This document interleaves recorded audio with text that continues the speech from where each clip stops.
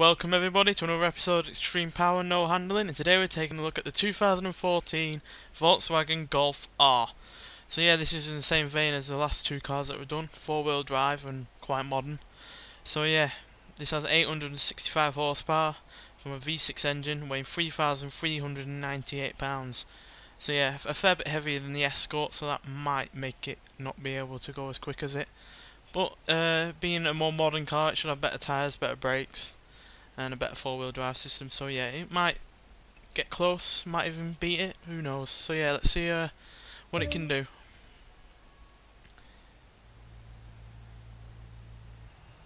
Now, it didn't have a V6 originally up front this, so yeah, it's dealing with a bit more power up front. Plus it's got two turbochargers up front now, not just the one like it did originally. But that means acceleration's far improved, as you can see.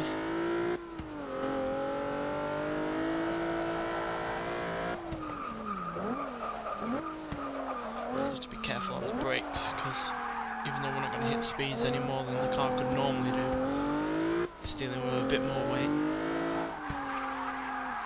than it would do normally.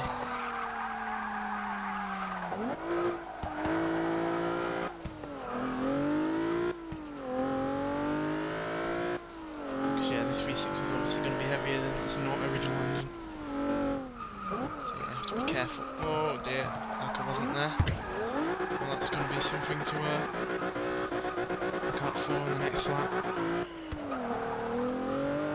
At least we're learning from our mistakes before we get to our last lap, which is always a good thing.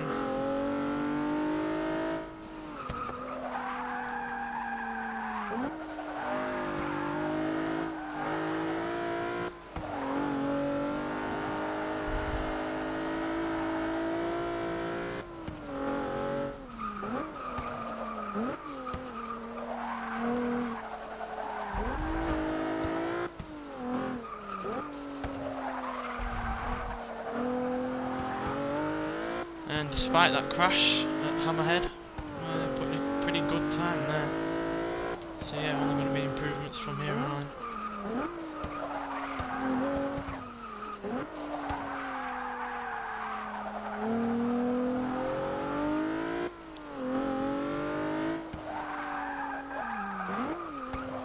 Granted, this isn't the most exciting car, the most unique car to put a lot of power in when it's still stock, but I still think we can improve upon the Escort's time after it was the first car to beat the Plymouth Prowler.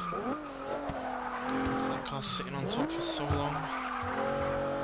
And granted, it did only barely do it, but it still beat it nonetheless.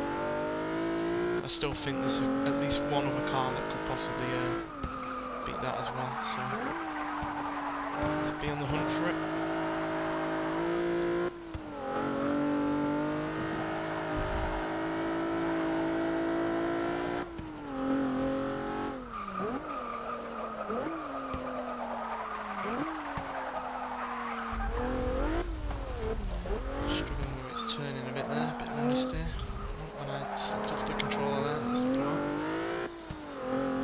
Yeah, that's still a pretty good time. I think if we eliminate those couple of mistakes in this lap, we'll improve even more.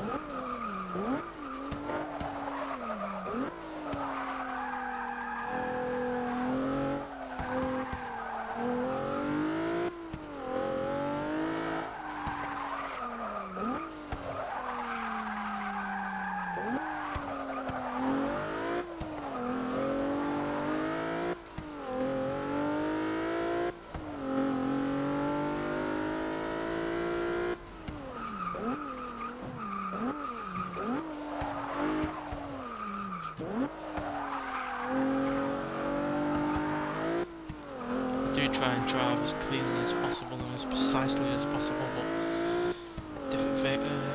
doing so many episodes and on this isn't going to always produce exact cars, or the exact lines for all different cars.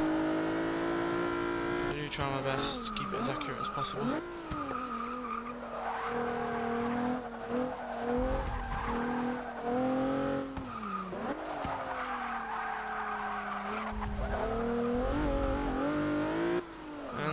go, 1 minute 21.072. So yeah, obviously not as quick as the Ford Escort or even that Plymouth Prowler, but still a solid time nonetheless.